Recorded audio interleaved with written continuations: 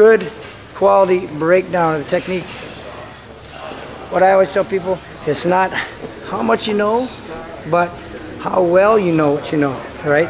And it's a little piece of information that's so funny, because if I knew even an eighth of what I do now about wrestling than when I was actually competitively wrestling, man, but it made a huge difference. And every wrestling coach I've ever met says the same thing, because as you start to coach and as you start to train more and more, and you're not constantly preparing for competition, but you have time to break things apart, that's when unlearning's done, all right?